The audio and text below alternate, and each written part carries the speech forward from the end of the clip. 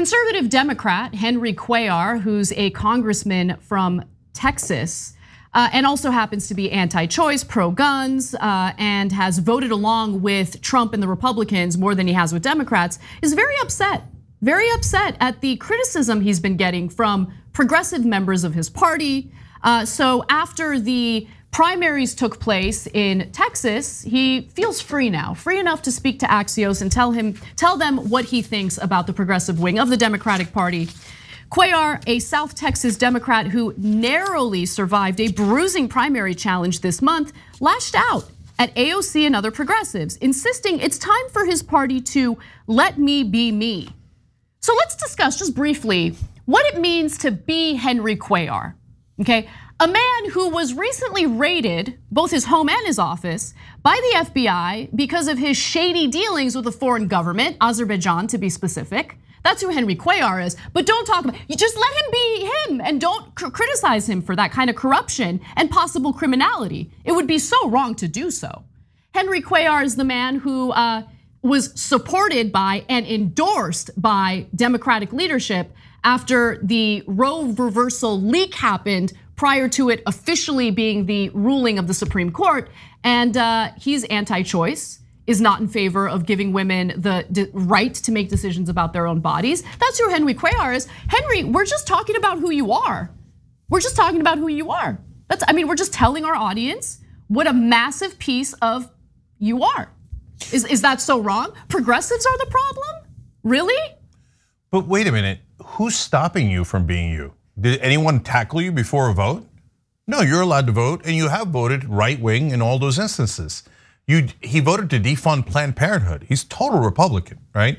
So, and nobody stopped him. Not only did they not stop him, the Speaker of the House, the head of the Democratic Party in the House, Nancy Pelosi, went and actively campaigned for him. James Clyburn, the House whip, the #3 Democrat in the House, actively campaigned for Cuellar. Who the hell is stopping you? What he means is, why don't you have them shut up already? Don't be so mean to me. Yeah, no, the progressives, I get to vote any way I want. I get 100% of Democratic leadership support. I get funding from the Democrats. That's right. But why are they allowing these young women to talk? Why don't they shut them up and make sure that no progressive is ever allowed to say anything or oppose me in all my right-wing votes? That's what he means by let me be me. Cuellar said progressives' demands for the party to move left on immigration, God forbid, gun rights, God forbid, and other issues risk big losses in November and beyond. Let's pause for a second, pause. You are now yes, he's the incumbent. He won the primary, again, very, very close race, by the way, just literally a couple hundred votes made the difference. Jessica Cisneros would have been a far better candidate because she doesn't have the problem of a FBI raid hanging over her head in the general. And this man is sitting there telling us what the best strategy is to keep Democrats in power? Are you kidding me right now?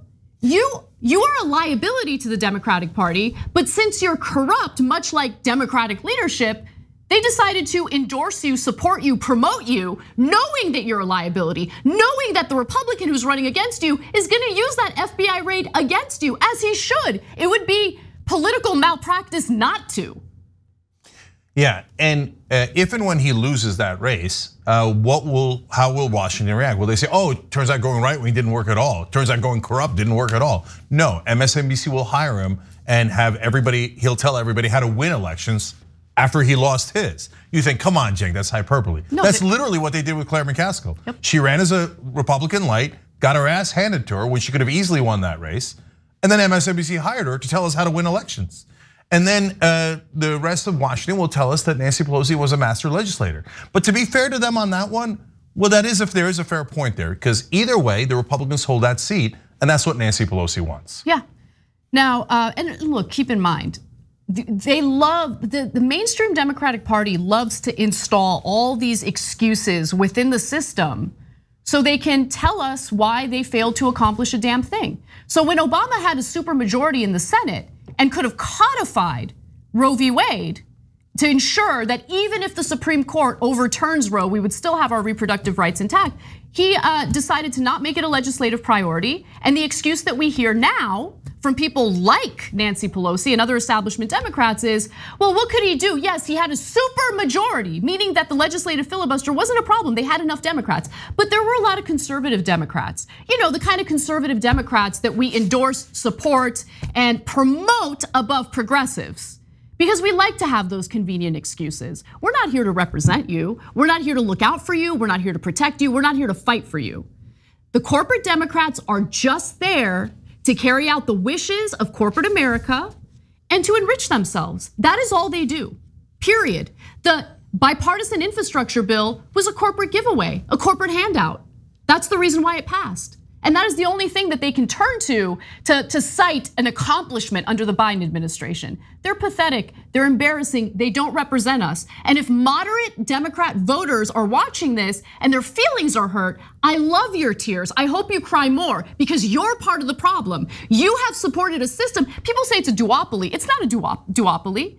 We only have Republicans controlling this country. Which is why today, even with Democrats in charge, it feels like we have Republicans in charge. Our rights have been rolled back under Democratic leadership, and you're part of the problem. Yeah, anybody who votes for a moderate Democrat is basically voting for a Republican. And then the press has the temerity to paint progressives as not democratic enough. But we actually are in favor of democratic positions, and the corporate Democrats are against democratic positions. Exactly.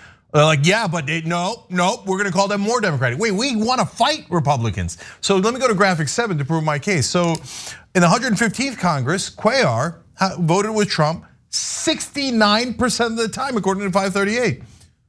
Well, if you vote with Trump 7 out of 10 times, you might be a Republican, okay? And then they say, no, he's the better Democrat. In fact, he says that. I'm gonna go to graphic 3.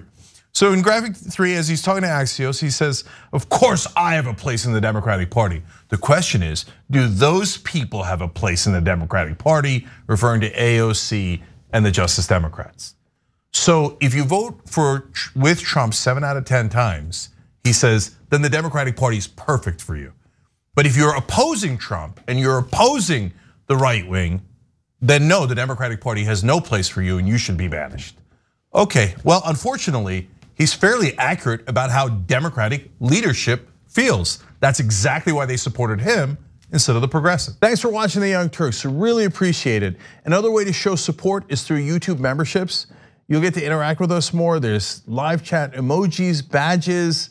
You've got emojis of me, Anna, John, JR. So those are super fun. But you also get playback of our exclusive member-only shows and specials right after they air. So all of that, all you gotta do is click that join button right underneath the video. Thank you.